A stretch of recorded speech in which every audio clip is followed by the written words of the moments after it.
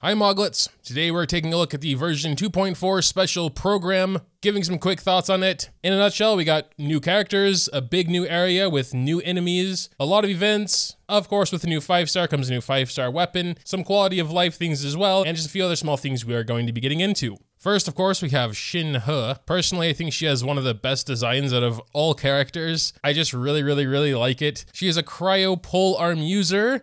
It feels like we've been getting a lot of pole arm users recently, but it's fine, I guess. And straight off the bat, she sounds quite interesting, but also a little confusing. She is classed as a support character, finally another 5-star support. It feels like it's been a while. And in a way, she's kind of similar for Cryo as these last banners have been for Geo. So like with Goro and Ito and Albedo and all of that, it's been a big boost to Geo teams. And I think she'll be a big boost to Cryo teams. Starting off already a little complicated, her elemental skill will give a damage bonus based off of her attack to all allies when they deal cryo damage with anything, burst, skills, basic attacks, whatever. But then one of her passives gives a damage boost, and depending on how she casts her elemental skill, or her E, this damage boost will only apply to either basic attacks, plunging attacks, whatever, or skills and bursts. So if you tap her E, skill and burst damage will be increased, and if you hold it, normal attacks, plunging attacks, charge attacks will be increased. So that alone sounds nice for any cryo damage dealer, Ganyu, Ayaka, and when it comes to her burst, I think even Eula would be a viable partner for her. Her burst will summon a Talisman Spirit, which deals continuous cryo damage, but it'll also reduce cryo and physical resistance, which is why I think, you know, Eula could definitely benefit here. And then finally, when you get her second passive, it'll also increase the cryo damage bonus of your allies that are in this area. Next up, we have a 4-star, another pole arm, this time Geo, however.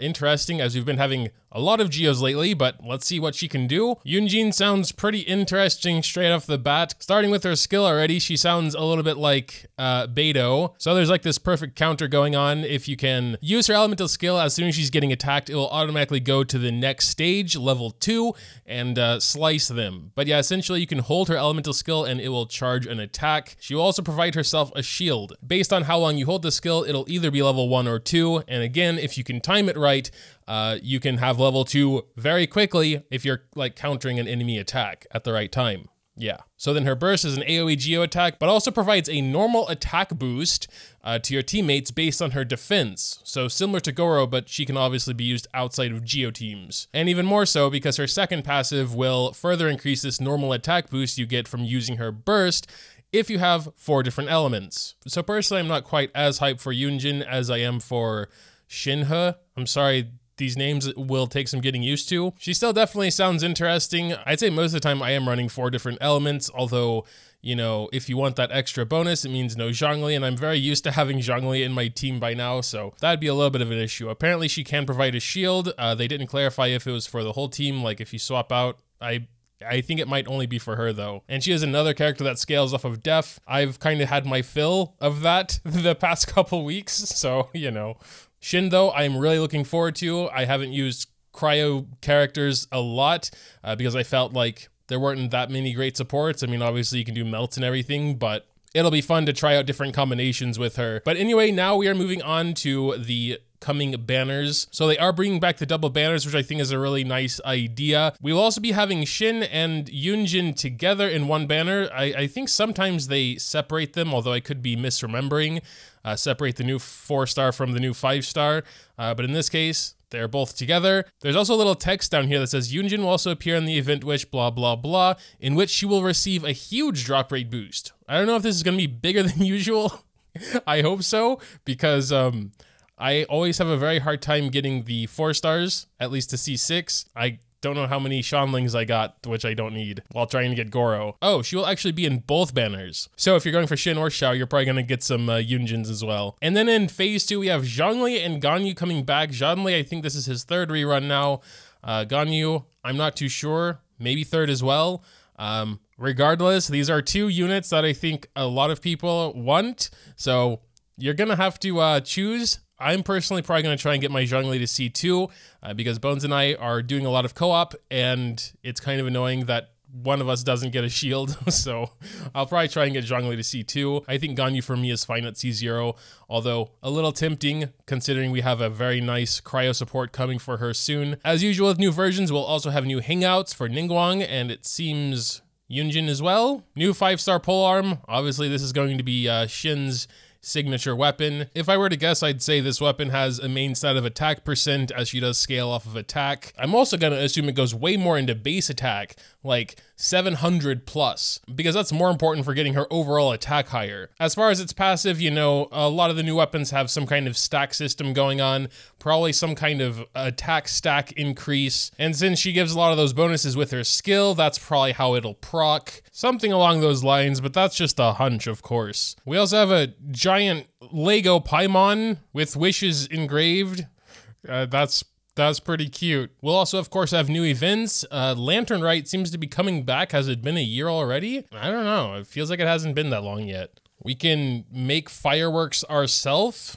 Some kind of puzzle where you rotate an object. Some collection event where you go in a boat and collect things and or find them on shore. You can also attack them with fireworks, it looks like. Oh no, not the transport balloons. But yeah, you can also collect these things by destroying the transport balloons, it looks like. And then we have a new boss here. Looks absolutely massive. It seems like this is event-specific boss, so I don't think it'll stick around after that's done, but yeah. Oh, that's cool. Prosperous Partnerships is back, and the new character Yunjin is there as well. That'll probably be the one I grab, because everyone else here is C6, I believe. All the Leo F4 stars, it looks like. Ningguang would have been a nice choice as well, but she is C6 recently. But yeah, that's very nice. New outfits for Ningguang and Keqing. Ningguang's is free. Keqing's, however, is not. I don't give a damn. Keqing is getting this outfit as soon as it's physically possible. It looks really, really nice. I think they did make a separate sort of video presentation, so we're definitely going to check that out if they don't show it here. There's also a login event here. May fortune find you. It looks like 10 intertwined fates.